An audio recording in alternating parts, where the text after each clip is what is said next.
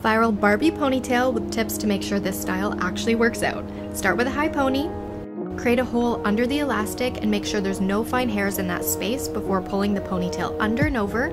If your hair splits into two, push the elastic back down a bit into the twist and you'll get that fountain look.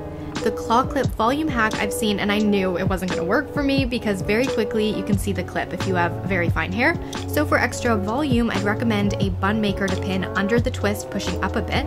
Add some teasing and hairspray for less slippage around the bun. This is so cute for a photo shoot, but if you're really moving around your ponytail, you still might run into an issue with the base showing. So overall, the first hack is great, but adding a small bun maker can give you that super Barbie effect.